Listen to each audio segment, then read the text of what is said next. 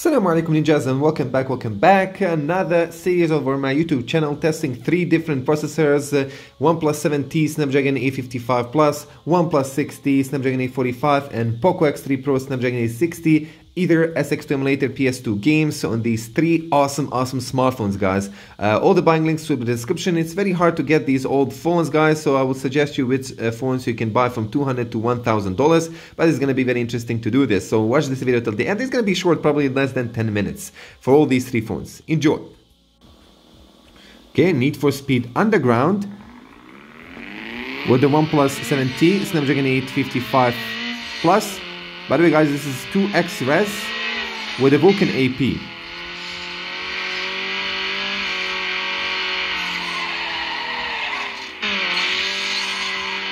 Laggy, very laggy here.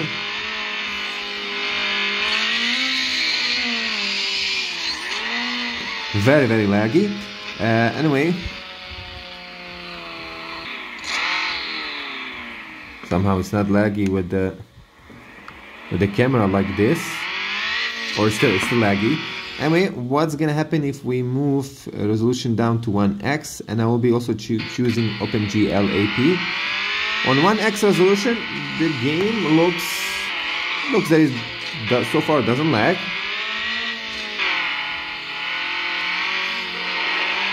Let me check it out again. Yeah, the game runs much better, bro.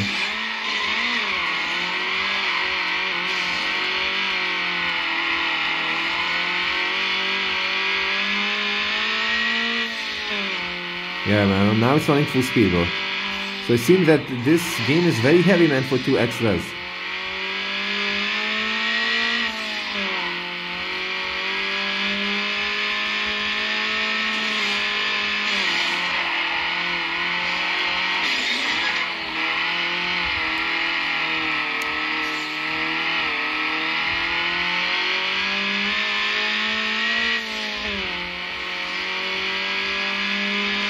Wow. Awesome. Next. Okay, ninjas. This is Need for Speed Underground right now with the OnePlus 6T, 1x resolution Vulkan AP. Great performance. Again, I'm in love with the AetherSX2 regarding the mid-range and old flagship chipsets processors. So running amazing, bro. I'll be testing also 2x res just in a minute.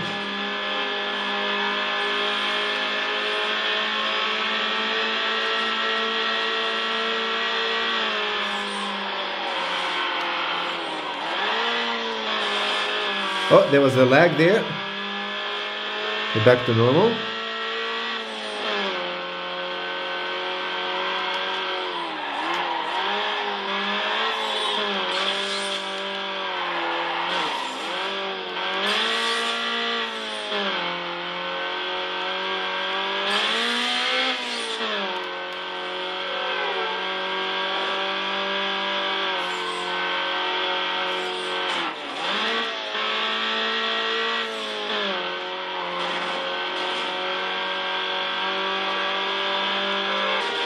Wow.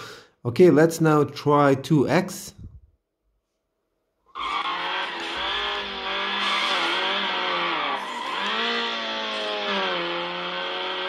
X is laggy now. 2x is laggy for sure. You can probably notice that. Yeah, it's getting laggy now. Heavy game, man. Heavy game. Need for Speed Underground is a heavy game. The back camera gives me 30 FPS, which is really good. Check it out. It's smooth in reverse. Which is a bit weird, isn't it?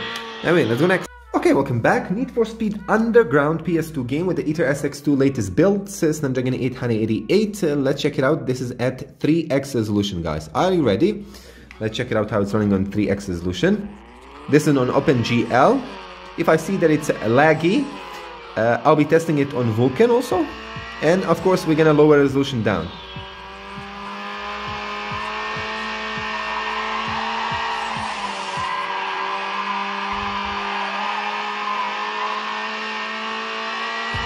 I see that it's a bit laggy there. Around 90% CPU real-time speed. Okay.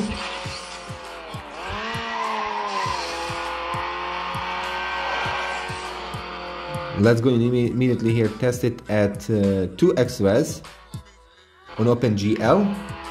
This is 2x on OpenGL, and now what I'm seeing, full speed, 100% CPU real-time speed. Oh, there was again another lag, but small short lag. I think it's generally running full speed, man. 100% CPU real-time speed.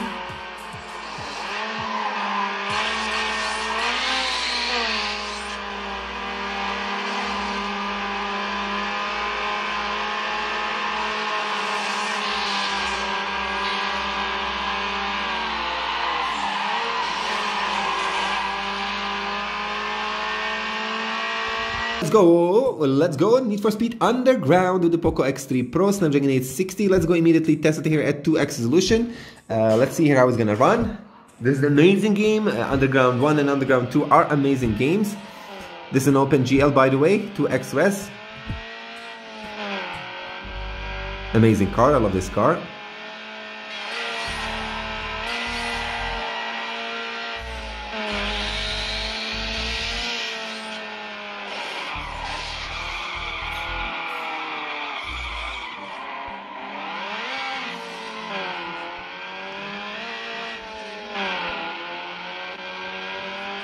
Here it is, it's laggy here, guys, because you probably can see that it is laggy at 2x.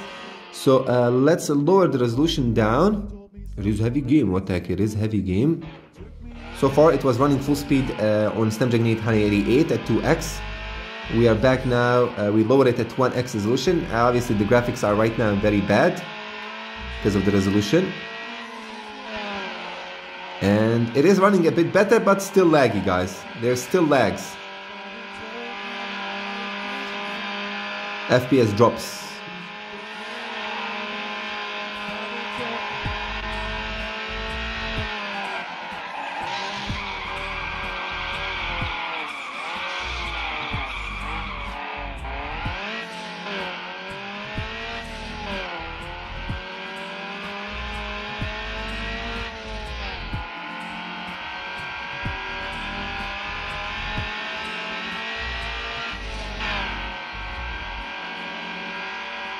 Okay, welcome back. So Need for Speed Underground, guys. This is right now Poco F3 Snapdragon 870 at X3 3x resolution using Vulkan AP. You can see by yourself, it's not running full speed. Very heavy game, very beautiful game, awesome game. This is one of the best racing games ever. I think that most of you will agree with me. I just love this Nitro game. This Nitro game is really beautiful. Sorry for that NFS Need for Speed game. I said Nitro, I'm not sure. But it's not playable, guys. For me, this 3x resolution is not playable. Very heavy res test right now for a new emulator. We're gonna go now here, jump down to 2x resolution from Vulkan AP to 2x. Check this out. Now I'm gonna run at 2x resolution. Okay, now we're gonna test Vulkan 2x resolution, guys. But remember, just to remind you that I disabled these things option down there. Okay, let's go.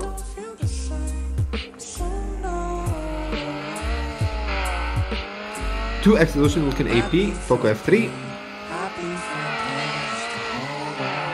Running full speed, but I think that occasional few FPS drops down. Let me just check it out.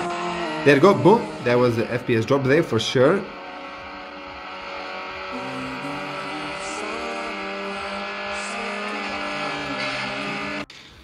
Okay, just so for the end I will be showing you the settings which we use. So we're gonna go now here to app settings. Usually this is the full settings which most of the games running really good. You should, and of course you will have to configure a little bit, customize different settings regarding some different games. Have that in mind. But usually these settings which I'm showing you, they work the best for most of the games. Doesn't matter whichever processor you have, they will work really good. And remember, Vulkan and OpenGL, sometimes the emulator will crash on Vulkan, sometimes it will crash on OpenGL, but so far most of the time OpenGL is the best, guys.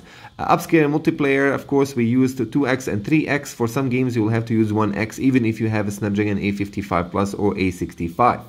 Anyway, you can see myself here the settings. So make sure to pause this video if I'm too quick with this one. Check it out. GPU parallel conversation enabled. Threaded presentation enabled for the Vulkan AP support. Very important. Also, you can load texture replacement if you want to do that. And for the end, regarding the advanced settings, here we go. To be honest, I didn't touch nothing here, but I will still show you. Anyway, thank you for watching this video. As-salama.